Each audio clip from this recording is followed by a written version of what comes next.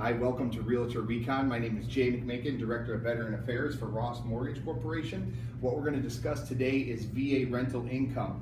Now, under the rental income category in the VA pamphlet, there's several different sections, and that can go from multi-unit properties to single-family residence. The first one we're going to talk about today is single-family residence, where a veteran used to occupy this particular property. So I'm a veteran, I own a home right now, I'm gonna lease this property out and go purchase another one. That's the scenario that we're covering. When I do that, all I have to do is obtain a lease agreement with my potential renters in there, and then I can use 100% of that income on the lease agreement and offset my mortgage payment. So the income that comes from that offsets the mortgage payment. Now if there's a surplus, so let's say my payment is $1,000,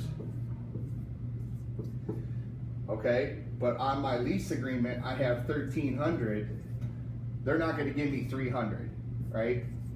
All we're going to do is just offset and wash the payment of $1,000. That's what that means. So I can't take the extra $300 and use that as effective income in my PITI.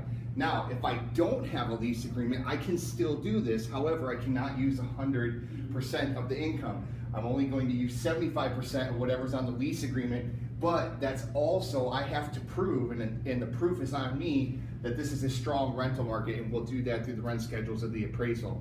This is the section for single family residence when you have a rental income for the veteran who previously occupied their home. My name is Jay McMakin, Director of Veteran Affairs.